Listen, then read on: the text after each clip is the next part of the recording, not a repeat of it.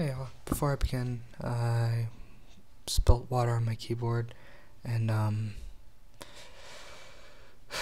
yeah, I cleaned up with my shirt, and fingers crossed that nothing bad happened to it. Got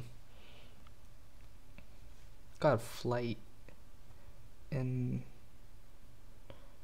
about 14 hours. Yeah, 14 hours, and yeah, I was just thinking about something all throughout the day. But first, I need to pause and show you this sweater that Timmy gave me. It's I'm going to wear it on the plane tomorrow. It's pink. Anyway, all throughout today, I look like I have a really bad eye. All throughout today, I was thinking to myself, what is Mom and Dad really going to say when they find out I was telling the truth? I guess this is a continuation of yesterday's video, but what are they going to say when they find out that I was telling the truth and going to the same places? Today they just kind of just brushed it onto the rug and pretend like nothing happened, but like, bullshit. You don't just fucking threaten me for the nteenth time and just like expect to just get away with it. No. No. I wanted to tell you a story. It was a story from yesterday.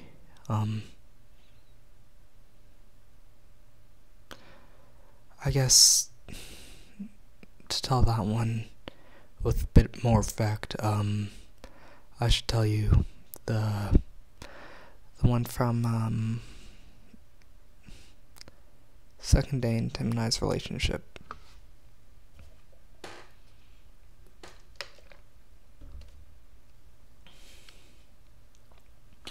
I took Tim to this outdoor mall, La Centera, and it was, I'm not gonna lie to you, the best day of my life. I remember I was hyping myself up all throughout the drive to his house, and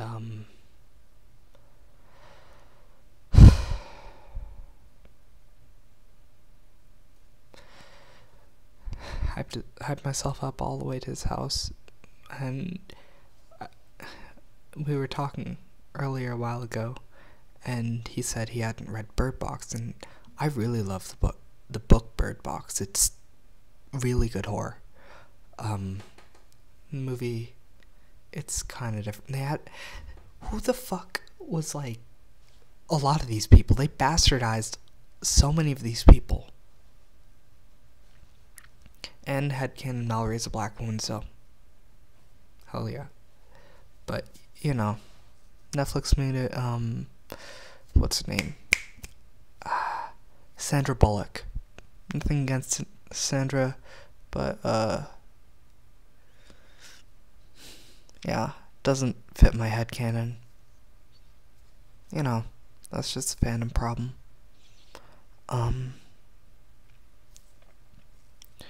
So, pull up to the house. He comes in and he looks great. Just absolutely amazing. Fiery red hair, blue sweater, and some bootcut jeans with Heelys on, but the Heelys didn't have wheels. We get in, and I wrapped this book up with cellophane wrap, just like,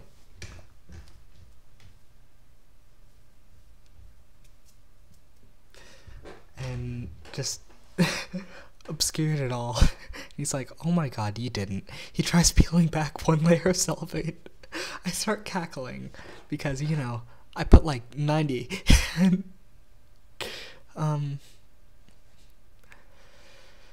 he ended up just like, yeah, ripping the cellophane off, and I'm like, oh,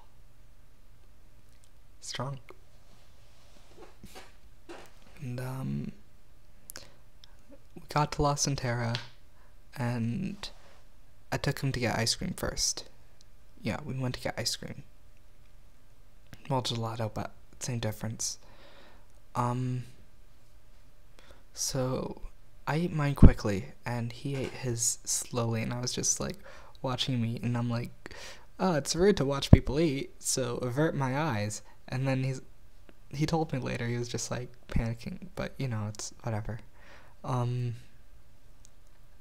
We went to the spice shop and got honey sticks, and we raced each other down like a sidewalk. We window shopped at a Claire's, and then we realized, oh shit, Claire's is expensive as shit for no reason. Like, why does Claire's have to be that expensive? Not 37, it was $31 for a set of earrings. Excuse me, Miss Claire's. Why? No, who's going to pay $30-something for earrings? Unbelievable. Heckin' Claire's. So after Claire's, I started rambling about chess, and he pointed out a giant chessboard on the ground, and I'm like, oh, do you want to play with me? And he's like, yeah, sure. And then some freaking 9-year-old came up, and he's like, hey, let me play with you. And I'm like, sure. And I let the 9-year-old win, but then the 9-year-old's mom came in, and she was like instructing him, and I'm like, we are strangers, lady. You know that, right? Like, for all you know, we could be like murderers, and you're letting your child talk to us. It was all fun and games until the lady came in. That's what really made me not like that kid. But you know, it's whatever. It's whatever. It's really nothing. Not a big deal. We went to Trader Joe's, and we got some oats because there were ducks there, and we read that ducks can eat oats and not bread.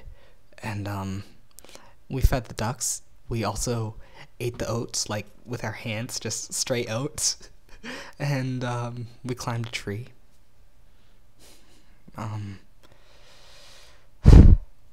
That time I looked at my phone, and I'm like, oh shit, I should have picked up Mom like 2 hours ago. Oh god. So I say, oh, we gotta go. But on the way out, we see a sign that says, hey, please don't feed our ducks. And I'm like, ha ha ha, laughs, and we fed them a whole tin of oats.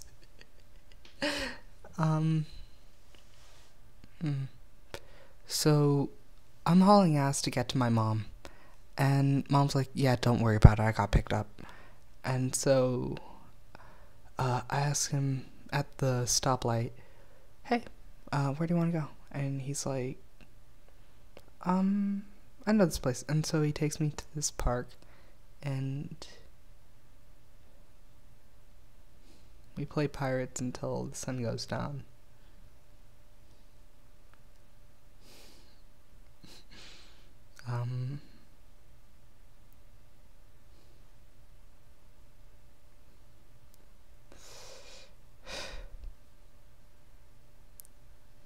The other parts are just like, everything after that is like something straight from a teen rom-com, but unfortunately we can't live in that rom-com forever. The next day, I picked up my mom, and she looked just like angry, just straight fuming. She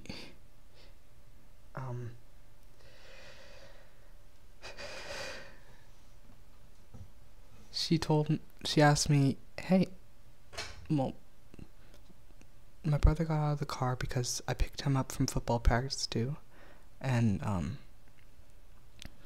she said, who were you with yesterday? Before you say, I already know the answer. And I'm like, trying to, I wasn't ready to come out then, like, at all. Just like, as a bi-trans woman, I was not ready to say I was bi that point, and because odds are that Mom wouldn't take it too well, and she did not. I told her I was with Tim, and essentially she said that you can't do that here. We will pull our resources from you. And I'm just like freaking out at that point because I don't got enough money to support myself. I don't have a backup or a place to stay. Dad comes home and he gets filled on this, and essentially after an hour and 30 minutes of both of them yelling at me on why being gay is wrong, which it really isn't, and I'm not even gay. It comes down to either break up with him or lose it all. And I remember sitting there and I'm just like being yelled at. I'm like,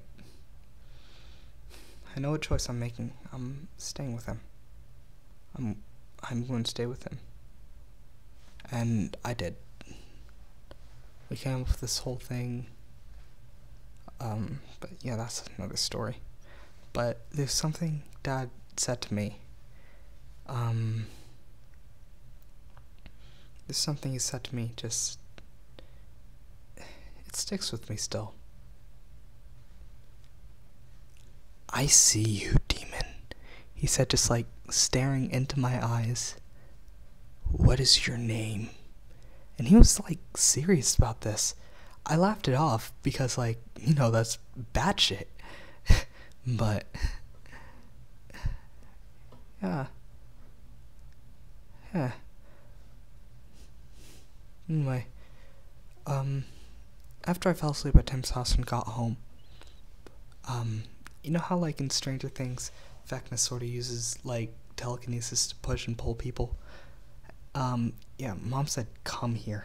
And she did the finger thing, and I kind of felt myself just, like, float towards her, but I didn't really float, I just walked. And she just, like, starts screaming at me, like, at the top of her lungs. She starts slamming the wall around her, screaming how I shouldn't take her kindness for weakness. And I'm like, it's like, at that moment I thought, is this a war? Just like as a passing thought, because sometimes your mind just like drifts. But yeah, they didn't take it too well, because apparently I'm overcome by the spirit of homosexuality.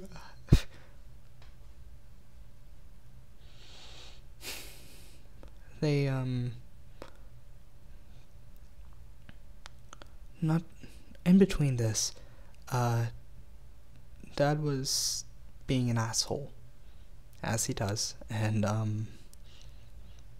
this is like a few weeks before this happened. I'm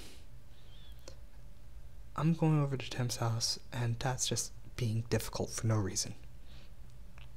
He asked me what my password is for some account or something, I don't know. And I tell him the password, and it's not a very nice password, honestly, but it's something I remember. And so he says, "Is that what you are?" And then I say, "I learned from the best." And so I go outside, I get on a bike, and then he just like, he starts yelling at me outside, and I'm like, we're outside, there's people present, he wouldn't do anything bad. And so I tell him I'm leaving, and then he just like runs, like runs at me, just grabs my face, and yeah, grabbed his throat and just like pushed him back, and I'm like, don't touch me. And Then he tried to touch me and I just left. Anyway, he ran at me again. He just like grabbed my arm.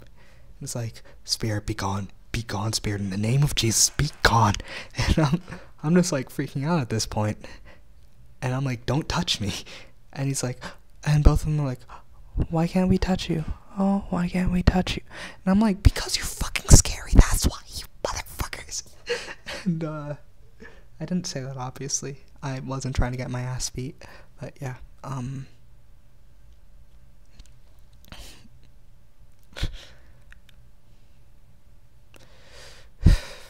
So, this brings me to my other point.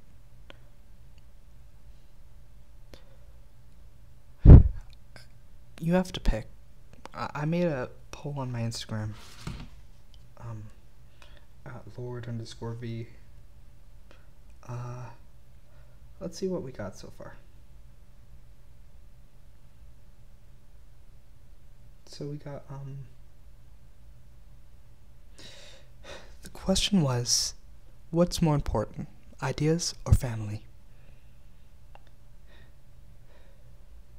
62% of people said family, and 3% and 38% said ideas. Now, Christianity is an idea. Religion as a whole, or lack thereof, is an idea. Family is what's in here. Family is what's in here, and family is what's in here.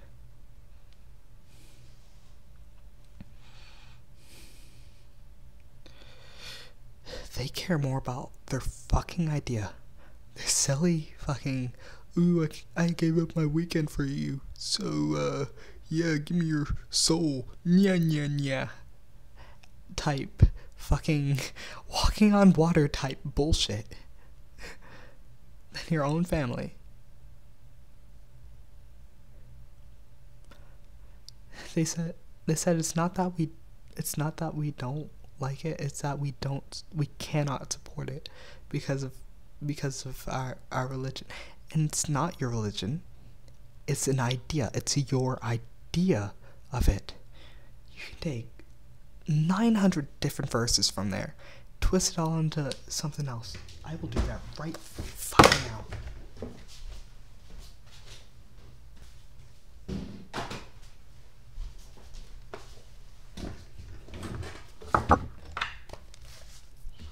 Alright.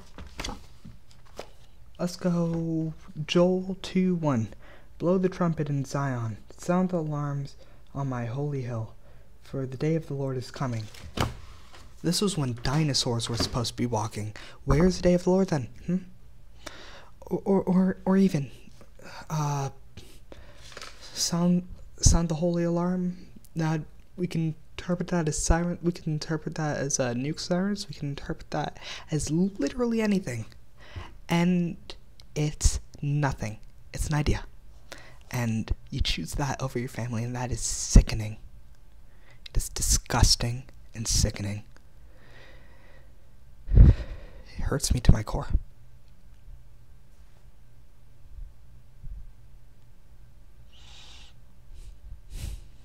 Because then what?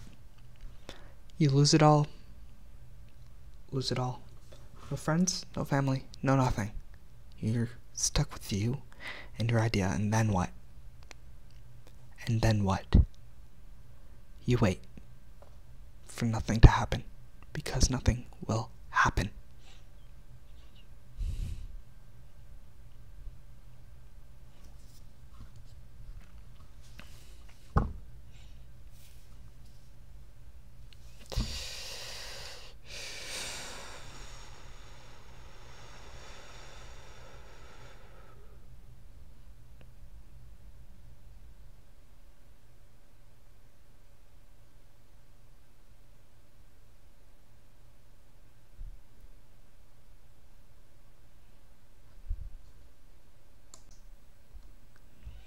Sitting here now, I see that,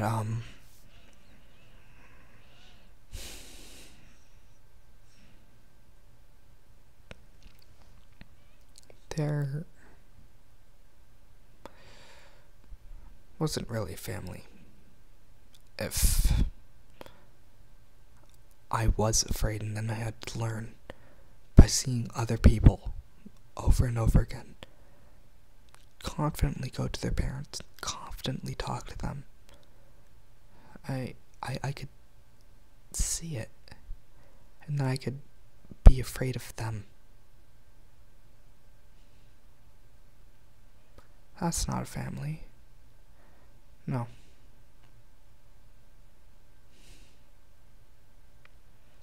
Family is made from love and not fear. I think at one point in life we were, but clearly not. They want me to be afraid, but I am not. I am not.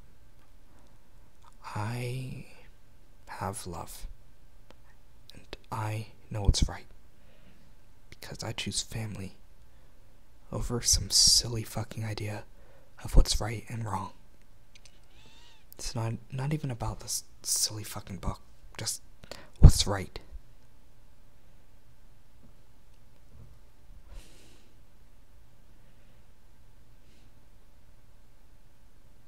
Anyway, I don't want to get all serious, but here I was 21 minutes in, and I'm all serious.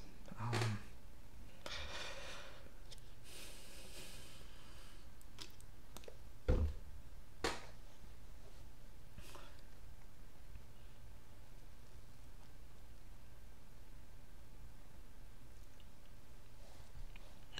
I tell y'all, like, why I was gone for a while?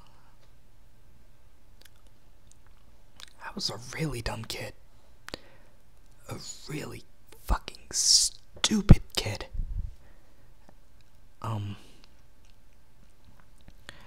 And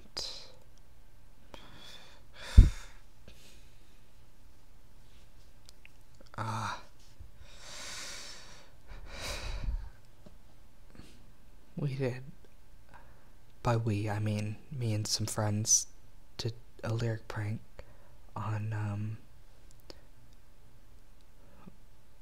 one of our friends. We haven't seen them in a while, and turns out this prank was in very poor taste. The kid's mom found out and threatened to call the cops. I freaked out, and she said, "Let me talk to your mom," and I gave her my mom's info just like that. Mom,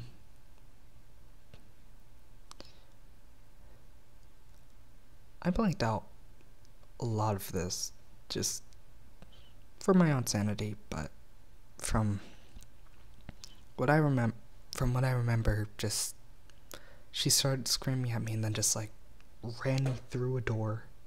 Just like, I knew I could just like sidestep and avoid, but like I didn't. She just slammed me into a wall. Just like started wailing on me. There's pretty big blank space, and she told me to delete my YouTube account because I was really big into YouTube then. I told her I didn't know how to do it, and she left the room. And I remember this one because this one was the first time I got my ass beat, and I didn't cry.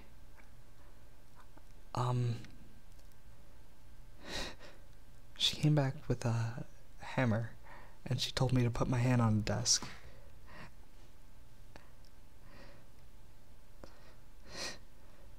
This hand. She, took the hammer just right next to it, and she's like, "Delete the account right now." And I'm like, "I'm trying, I don't know how." And she's just like, slammed my head into the desk, and it bounced back up, and she tried, and it bounced back up, and she thought I was trying to avoid when she came back, she put the hammer down, she came back again trying to hit me, and she missed, and she thought I was trying to avoid, so she just, like, again, and,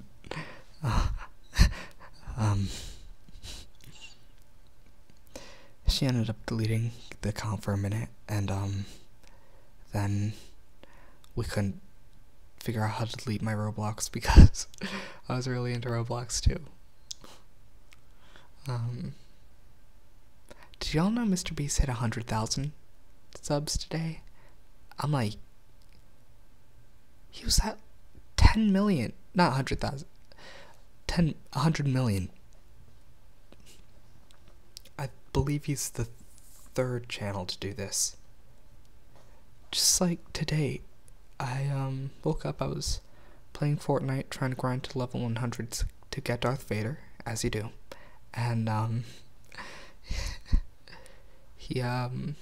I open up my phone and I see a 100 million live stream. I'm like, he was at 50 million not too long ago, 10 million like a few months before that.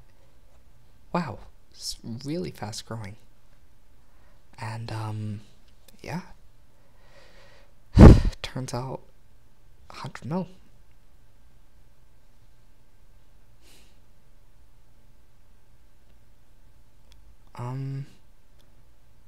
Going a bit back.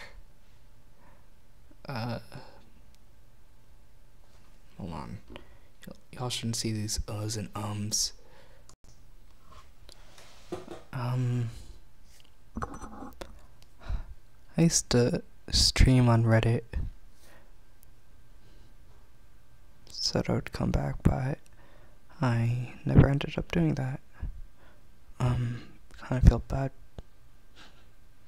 Wish I did, but wasn't worth the risk. I used to sneak out and ride my bike out somewhere. Later streams I drove, and I would play ukulele. I'm just thinking about that. I remember one night, I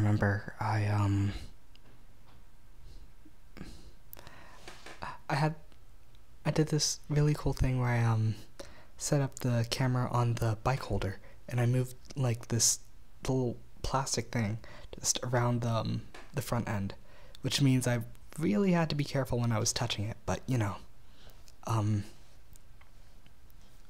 I was riding down a usually very busy street, but at night it empty, gone, no one there.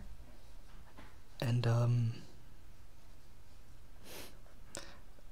so I'm trying to think of ways to keep this crowd entertained, and so I just remember Queen. I'm like, "Ayo," and I look over at the chat, and just like everyone's saying "Ayo" too, and I'm like,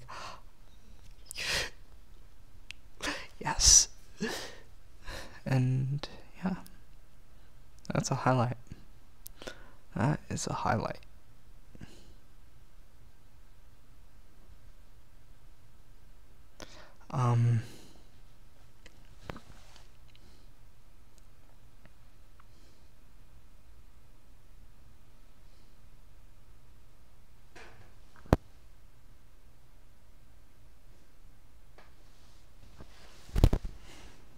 I was thinking about just like, oh, I'm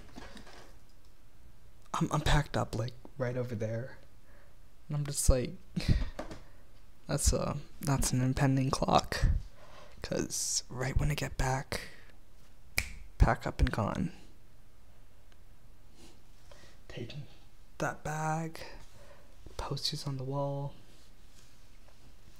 It's going in that box over there. All the sentimental shit. Computer. That's going to. And yeah.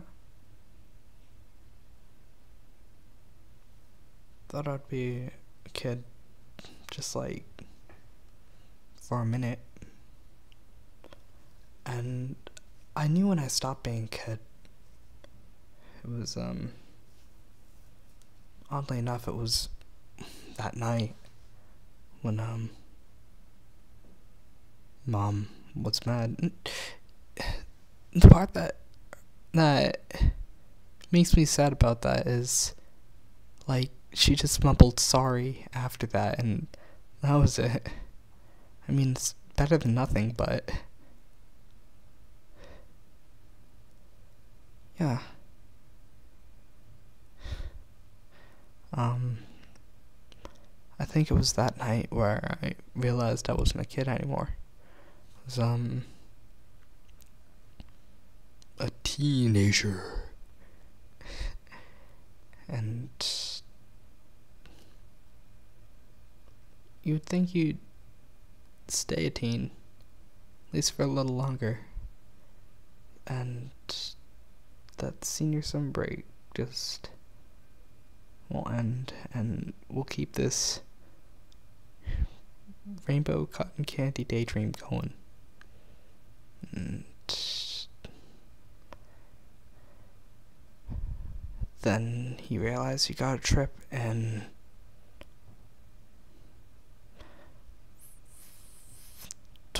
13 hours. 13 hours. It was 14 hours before. Now it's 13 hours. Unless you got a trip in 13 hours, and ain't nothing you could do about it. You're going to move somewhere alone with none of your past friends, with a commitment to visit every 2 weeks, because it's only a 3.5 hour drive away.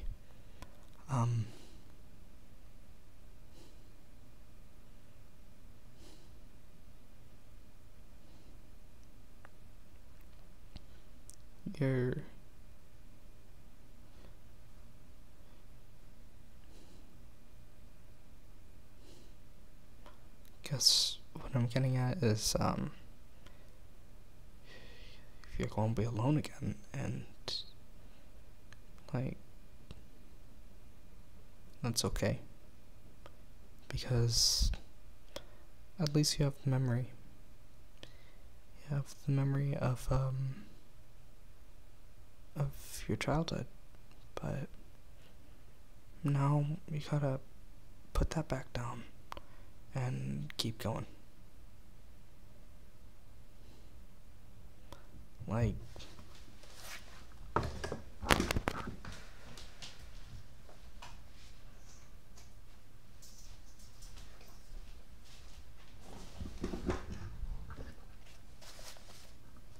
here I got 2 necklaces. I got this one right here. This one was from my bestie May. Shout out to May. She's cool. And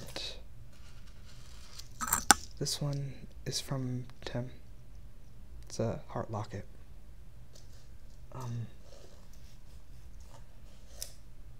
May disappeared for a while in back in school, and like she was gone for 2 days. So I'm like, alright, Sherlock Holmes mode, and I just like every bit of information I searched everywhere. I waited at her house for a good 15 minutes for her dad to show up at the door. I was going to write a note and leave, but you know, I waited, and he came down. He's like, oh no, I haven't seen her. I went through pretty great lengths, and she's okay now, and that necklace became a part of my wardrobe. It just dangles around my breast pocket as a constant reminder that friends are your family, and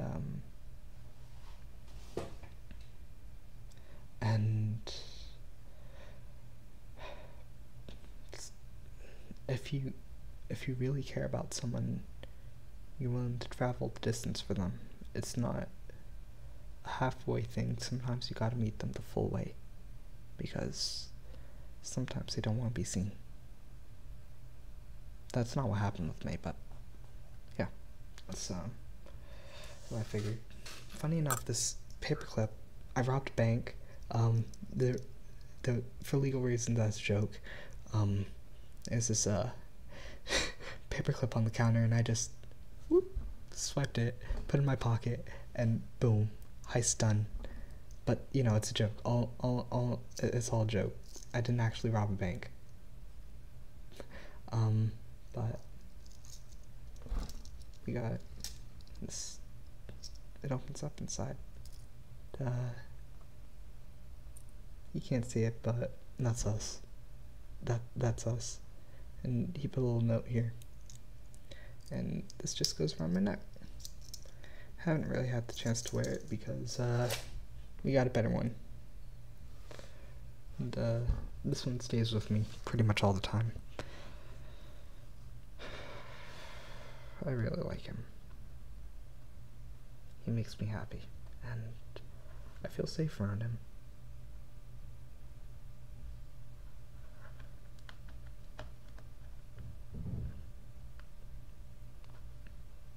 After the ICU demon incident, I told him what happened, and I said, look, you can go and it won't be a problem. I won't be hurt, but like, you can go if you want to. And he said, hell no, like, right after. And Tim's a real one. I fuck with Tim.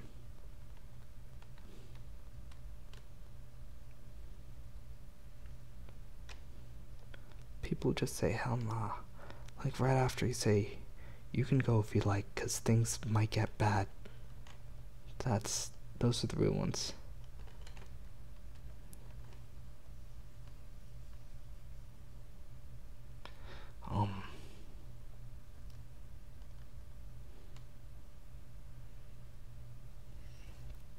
Gotta just like not be afraid sometimes, because you gotta just keep moving.